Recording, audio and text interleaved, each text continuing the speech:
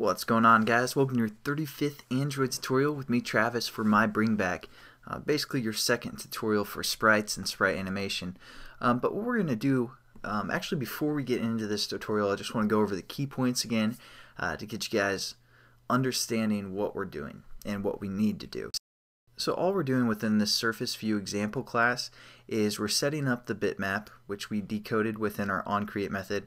Pretty simple, and we also set up a sprite instance or object. And again, just to review, we set up this RView class, which is our surface view, and it kind of handles all of our graphics, our physics, stuff like that.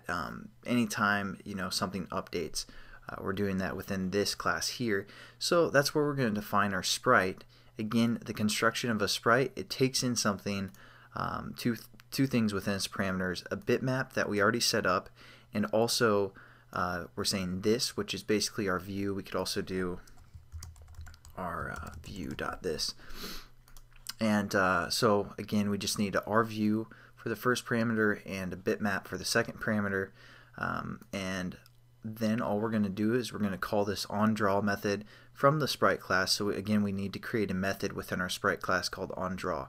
And again, within Eclipse, pretty simple. We can just hover over these. We can say create a constructor that takes a RView and a bitmap. So we're just going to do that. Click there, and then we're going to go back to our surface view example class.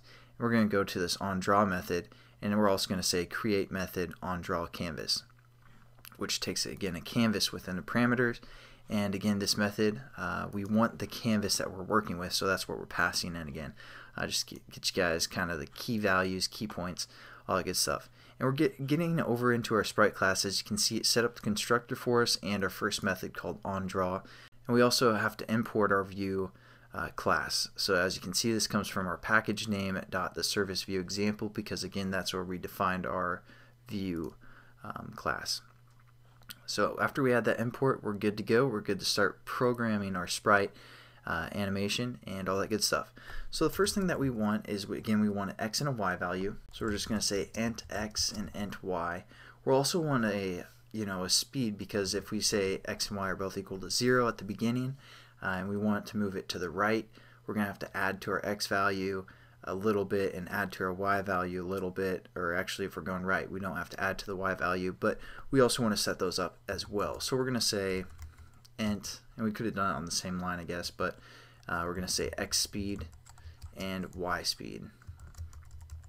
We also want the height and width of our bitmap, so when it collides into the wall, we can process that data. So again, we're just going to say int height and width. So again, we can kind of subtract that from the current position, so it looks like it collides with the wall, all that good stuff.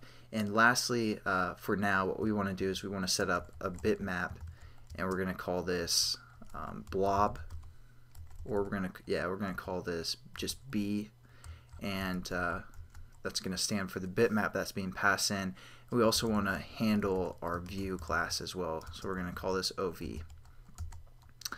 So now what we want to do is we want to set up these variables for our sprite class to equal whatever is being passed in from our constructor, if that makes any sense. So we're going to say b is equal to what's being passed in, so blob. Pretty simple, right? And also we want ov to be equal to our view. So now we are able to use the bitmap or the blob down here in this method if we refer to b. Again, we've kind of done this before when we worked with constructors. We're just obtaining that information so we can use it in other methods within our sprite class. Next, we want to set up our height and width values. So we're going to say height is equal to our bitmap that's being passed in again as well, which we can now refer to as b, and we're just going to say get height, and we're good to go. And also for our width, we're going to set our width equal to be b dot get width. Pretty standard methods I believe we've used before as well, but now we can kind of refer to those int values of the height and of the width of our bitmap. We also might want to set our initial x and y values to be 0, so we're just going to say x equals y equals 0, and we also want to set our x and y speed, so we're going to say speed is equal to, we'll say 5 to start out with, and also our y speed to be 0. Again, this is basically saying it's going to go to the right. As for now, it's not doing anything. We're just kind of defining that. So now what we want to do is we want to use this onDraw method, because again, within our surface view class, within the onDraw method of our surface view class, again, these are different methods. This is for our view, and this is where our canvas is unlocked and we're drawing to it. But what we want this class to do is we want to again draw to that canvas as well. So all we're going to do is we're going to refer to the canvas that's being passed in, which is called canvas. We're just going to say .draw bitmap, and we're going to use this one that takes a source, also kind of the scaling value of it, and the paint as well. So we're just going to click on that and get these set up. Again, for our bitmap, that's going to refer to our blob that's being passed in, which we relabeled B. For our source, what we're going to set this equal to, we'll actually get to that, we'll set that up here in a second. Just change the paint to null again, and now we need to set up the source value and this value as well. Both of these are rectangles. If you can see here from the method, they're recs or rectangles. So we're going to set those up. So we're going to set rectangle, and we're also going to set rec dst. And first, what we're going to do is we're going to set this rectangle to be a new rec for our source again.